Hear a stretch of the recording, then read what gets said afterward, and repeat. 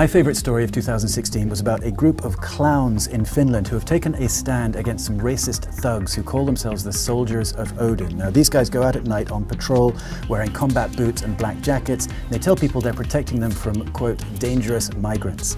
Now, what the clowns do is they tag along, they make a lot of noise, they make fun of them, they try to kill them with love and kindness.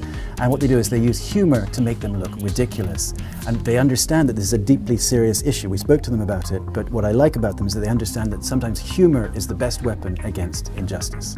I chose this debunking story about a fake Muslim army that's invading Europe's borders because it is just one of hundreds of fake news stories being used to stir up xenophobia and hatred.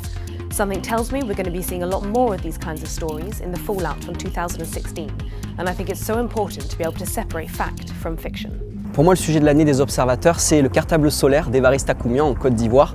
Tout simplement parce que c'est une petite idée locale qui a permis d'aider des centaines d'enfants en Côte d'Ivoire qui n'avaient pas accès à l'électricité. Alors on espère que cette idée ira loin et on est très heureux de l'avoir aidé à trouver des partenaires grâce à notre article sur les observateurs.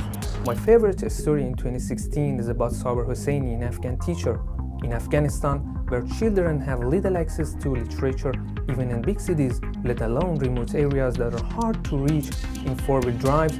Books are an extremely rare commodity. But this hero Saber is trying to change that with riding his bicycle loaded with boxes of kids' books to isolated villages, despite threats by the Taliban.